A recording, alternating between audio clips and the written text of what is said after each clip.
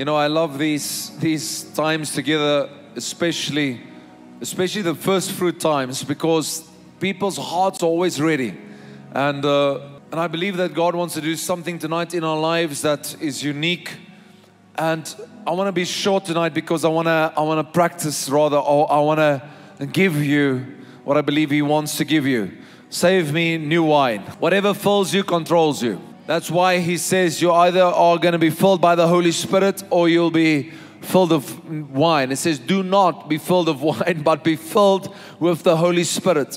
Ephesians chapter number 5, verse number 19. Why does the Bible say that? Because whatever fills you controls you. That is why the enemy is trying to fill the earth with the sound of fear, intimidation. That is why he used a little virus. He placed a name upon it.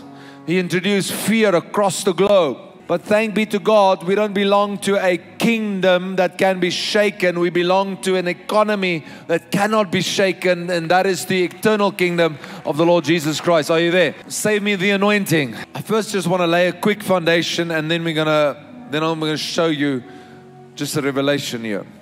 You have to understand, when Jesus came onto the scene, He could have chosen any vessel, but He chose a man. In actual fact, as the enemy attacked a woman, God resetted the standard a couple of hundred of thousand years actually later, where God chose to be born inside of a woman. If you ever wanted to know how humble the Lord is, He chose His creation to get birth by.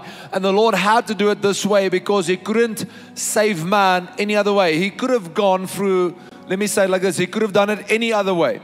He could have showed up all by Himself and just simply do it. He could have upset all the rules, all the laws, all the standards. He could have done it that way.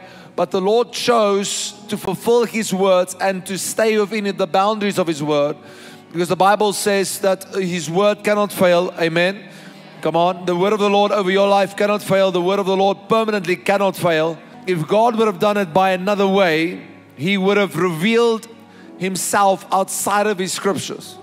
But now He chose to stay within the word, and He gets born through His creation.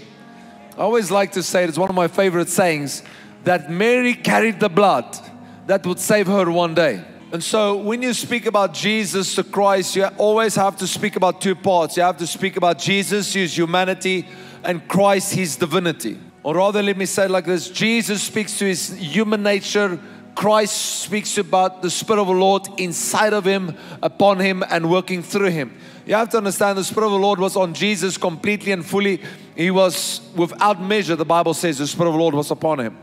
That means this, and I want you to catch this tonight. That means this: you can have as much of a relationship with the Holy Spirit as what you want. Let me go just to the dark side and then throw it over to the light. The Bible says when He reached the other side of Gadara, a man demon-possessed came to Him. The man possessed by a demon was filled with 6,824 demons. That's a legion of demons.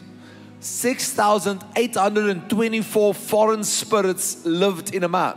Now, the number should not impress us. What should impress us is the capacity to carry the spiritual realm inside of you. If a man can carry, oh, can I have somebody here that's alive tonight? If a man can carry 6,824 demonic entities or demonic spirits inside of him, do you not know, and do we not understand how much capacity we have to carry the Spirit of the Lord? I want you to get the revelation of why you need the anointing. Because just to have it means nothing. You would have read a book about it. You would have people who would have spoken about you. And there's different dimensions, of course. And we always speak about when we speak about the anointing, we of course speak about the Spirit of the Lord. Because the Spirit of God is the anointing. It's the divine enablement to do. Are you there? So I don't want to teach. I just want you to catch it tonight. So you have to know how the anointing operates. It is God, the Spirit, or the Spirit of God living inside of God, the man, Jesus. Or it's the Spirit of the Lord living in Jesus. But now Jesus, the man, needs to live out his whole life in obedience to the Father's commands. It was his life of obedience to the Father's commands that made him the firstborn from the dead. You have to understand that when Jesus lived his life for 30 years, before he started his mission. And by the way, whenever God speaks over your life, it ends a dry cycle over your life. Between Malachi and Matthew, it's dry. God speaks, everything shakes. Why? When He speaks, that is the last moment that the stuff stays normal. Because when He speaks, He's a king, He decrees, He's God, He decrees. His word cannot come to Him back. Are you there?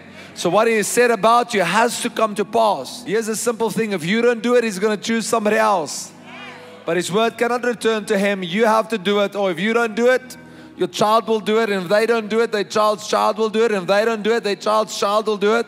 But somebody's going to do it. Faith and obedience and faith. And here's what I want you to understand. And so Jesus as God, Jesus as a man, hang on the cross in full obedience to the Father.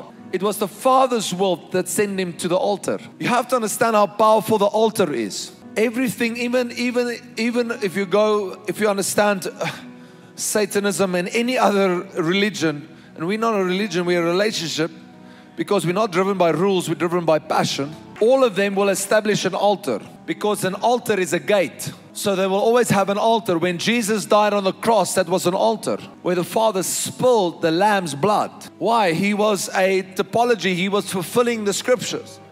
Because up to that stage, there was a sinful man that came in with a blemish-free lamb every year, poor little lamb.